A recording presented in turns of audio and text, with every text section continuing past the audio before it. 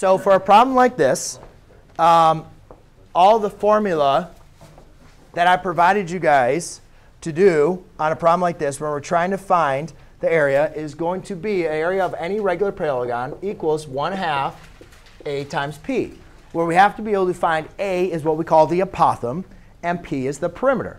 So remember, the apothem is the distance from the side to the center. So we can say a equals 6. Now we need to find the perimeter. Now remember, the perimeter actually is the distance around our figure. So since it's a regular polygon, we know that all the sides are exactly the same length. So I have 8, and so I look at this, and this is a hexagon, has 6 sides. So I do 8 times 6, which is going to be, sorry, let's do 1/2. Because all the outsides are the same, because it says it's a regular polygon. And last class period we talked about, remember, regular polygons all have the same sides.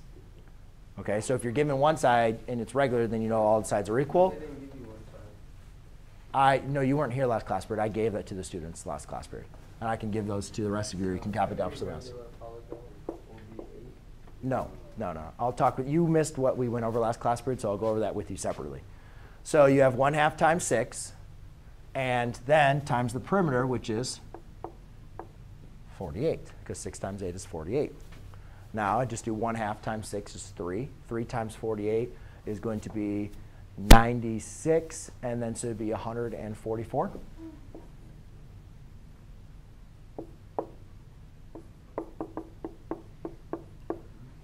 And did they give us what units this was at?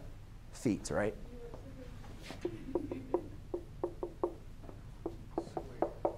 So it's in feet squared. And that's all you guys had to do for 1 through 4.